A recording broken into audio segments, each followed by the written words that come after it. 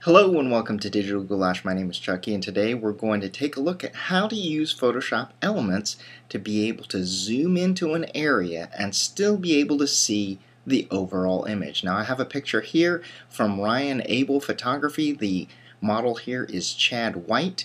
And what I'm doing here is I'm changing the eye color, but when I zoom in I can't really see how that eye color looks with the shirt that he's wearing. So let's go ahead and see how I did that. I'm going to go ahead and close both of these images down. Let's go ahead and close them and not save those. And then I'm going to go to File, Open from my menu, and I'm going to select the picture right there of Chad White.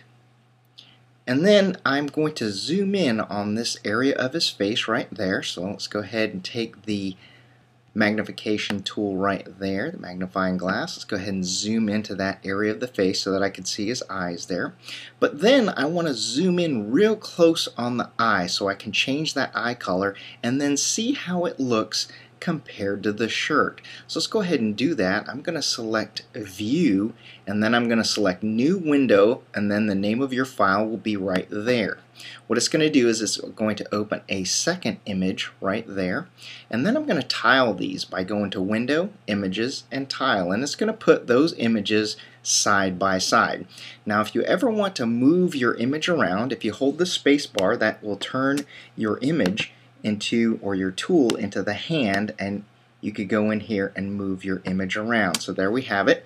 Now I'm going to click on the one that's right next to it, and then I'm going to zoom in real close on his eye right there. Now this is the same picture right here. So when I go to change something in here, it will also change it over there. So let's go ahead and go to my layers palette right over here, and then what I'm going to do is I'm going to add a new fill or adjustment layer to that right after I select the color of his eye. So let's go ahead and select the quick selection tool right there, and then I'm going to select part of his eye, and then I got to make sure in my option bar that I have the plus selected, and I'm going to sit there and I'm going to click on the colored part of his eye. Now I might want to go over here and click the minus sign and get some of his eyebrow or his eyelid off there. Just go ahead and do that, and then I'm going to go to my black and white cookie tool down here in my layers palette, and I'm going to select Hue and Saturation Adjustment Layer.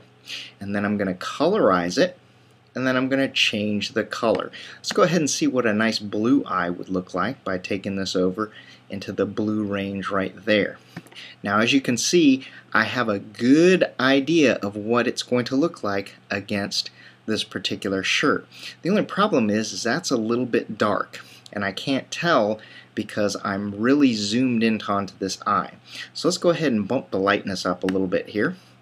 Now remember, I have the colorize checked right here.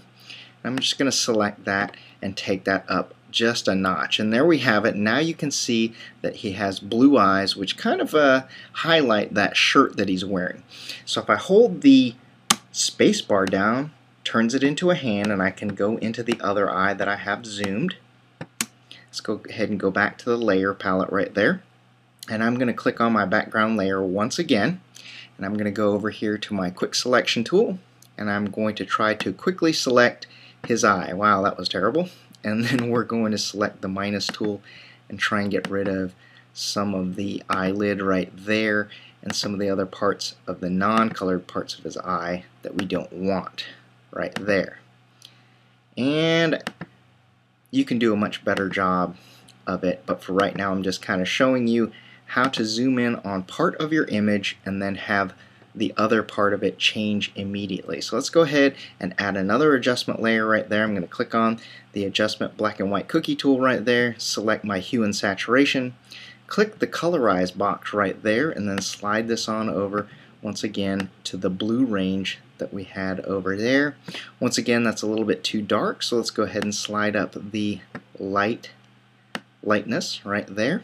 And as you can see, I've changed his eye color, and it's affecting both of these images right there. Let's go ahead and take that. It's a little bit too blue. We want to take it a little bit more to the cyan, And there we have it. So as you can see, as I'm making changes to this one, it's also updating in this window there because I went to View and I went to New Window. So if you haven't done so already, please subscribe to my videos. Give me a thumbs up, give me a favorite, and then pass my link on to your friends. Cheers!